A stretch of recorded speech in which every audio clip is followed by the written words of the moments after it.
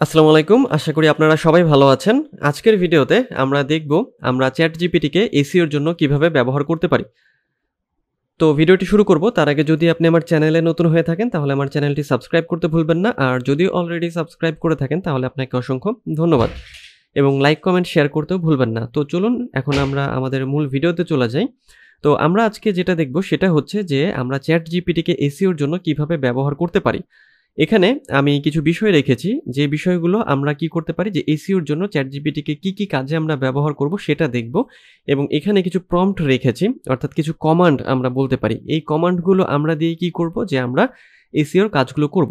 তো প্রথমে আমরা জানি যে আমরা ChatGPT কে দিয়ে SEO এর কি কাজ করতে পারি।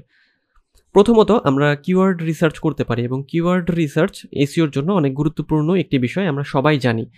আমাদের যখন যে ধরনের কিওয়ার্ড প্রয়োজন সেই কিওয়ার্ডগুলো আমরা ChatGPT কে দিয়ে নিয়ে আসতে পারি বা লিখিয়ে নিতে পারি এবং সেই কিওয়ার্ডগুলো লিখিয়ে নেওয়ার জন্য আমাদের যে কমান্ড দিতে হবে বা যে প্রম্পট দিতে হবে সেটা হচ্ছে আপনারা এই কমান্ডটি ফলো করতে পারেন। আপনারা লিখতে পারেন ChatGPT তে বা আপনারা ChatGPT তে লিখবেন generate a list of long tail keywords related to এই ব্র্যাকেটের মধ্যে কিওয়ার্ড অর্থাৎ এই ব্র্যাকেটের অংশটাতে আপনাদের কিওয়ার্ড দিতে হবে। এখন আপনাদের কিওয়ার্ড যদি এখানে হয় ডিজিটাল মার্কেটিং অথবা SEO অথবা অ্যাফিলিয়েট মার্কেটিং শুধু সেই শব্দটা এখানে লিখে দিতে হবে। তাহলে আপনারা কি লিখতে পারেন যে generate a list of long tail keywords related to digital marketing. এটা লিখে যখন ChatGPT কে কমান্ড আমরা দেব তখন ChatGPT আমাদের কি করবে যে ডিজিটাল মার্কেটিং রিলেটেড কিওয়ার্ডগুলো আমাদের দিয়ে দেবে। এরপরে আমরা কি করতে পারি? এরপরে আমরা ক্লাস্টার কিওয়ার্ড খুঁজে বের করতে পারি এবং ক্লাস্টার কিওয়ার্ড খুঁজে বের করার জন্য আমাদের যে কমান্ড দিতে হবে বা প্রম্পট দিতে হবে সেটা হচ্ছে generate A cluster of SEO keywords related to এই ব্র্যাকেটের মধ্যে আপনাদের যে কিওয়ার্ড থাকবে যার যে কিওয়ার্ড রয়েছে যে ক্লাস্টার কিওয়ার্ড খুঁজে পেতে চান বা যে বিষয়ের ক্লাস্টার কিওয়ার্ড খুঁজে পেতে চান সেটা এখানে দিতে হবে। এরপরে আমরা যেটা করতে পারি তৃতীয়ত generate questions for an FAQ section at the end of A blog post. একটা ব্লগ পোস্টের লাস্টে যে FAQ কোয়েশ্চেনগুলো থাকে সেগুলো আমরা জেনারেট করিয়ে নিতে পারি ChatGPT কে দিয়ে।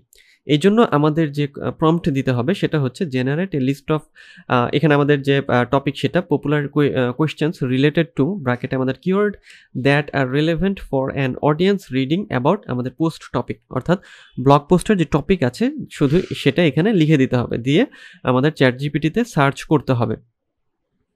এরপরে আমরা কি করতে পারি আমরা যে টাইটেল জেনারেট করতে পারি সেই জন্য আমরা যে প্রম্পট দেব সেটা হচ্ছে generate 3 unique titles with a maximum of 60 characters for a blog post about ব্র্যাকেটে মানে আপনাদের যে ইওর আর্টিকেল সামারি অর্থাৎ আপনাদের আর্টিকেলের সামারি এখানে ছোট করে দেবেন এবং ইনক্লুড কিওয়ার্ড যে কিওয়ার্ড থাকছে বা কিওয়ার্ড রয়েছে ওই ব্লগ পোস্টে সেটা এখানে দিতে হবে।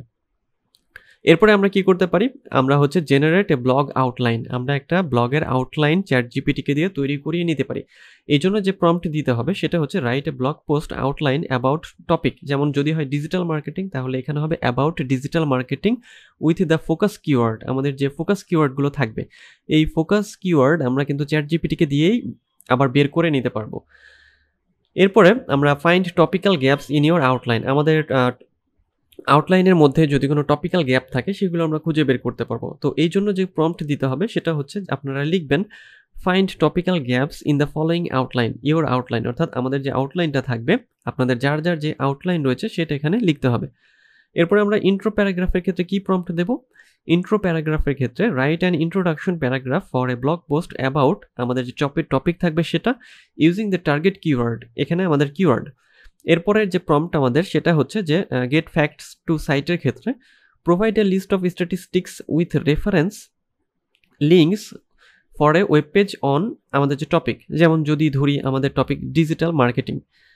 এরপরে আমরা কি করতে পারি মেটা ডিসক্রিপশনের জন্য আমরা যে prompt Dev write a 160 character meta description for an article about আমাদের টপিক ধরে নিলাম digital marketing using the keyword focus কিওয়ার্ডগুলো এখানে আমরা দেব। এরপরে 10 নম্বর এবং লাস্ট যে প্রম্পট আমাদের সেটা হচ্ছে আমরা যদি কি করতে চাই যে লিঙ্ক বিল্ডিং এর জন্য আমাদের যে কম্পিটিটর ওয়েবসাইট রয়েছে তাদের খুঁজে বের করতে চাই সেক্ষেত্রে আমরা কিভাবে প্রম্পট দেব আমরা ChatGPT K prompt Dev find popular websites related to আমাদের যে টপিক থাকবে ডিজিটাল মার্কেটিং হতে পারে SEO হতে পারে ফ্যাশন হতে পারে ডিজাইন হতে পারে তো যেটাই হোক না কেন সেই টপিকটা শুধু এখানে লিখে দিতে হবে। তো এভাবে আমরা এই প্রম্পটগুলো ব্যবহার করে চ্যাটজিপিটিকে এসইওর বিভিন্ন কাজে বা বিভিন্ন ক্ষেত্রে ব্যবহার করতে পারি। এখানে আমরা 10টা বিষয়ের 10টা প্রম্পট দেখলাম। আপনারা এই প্রম্পটগুলো ব্যবহার করতে পারেন।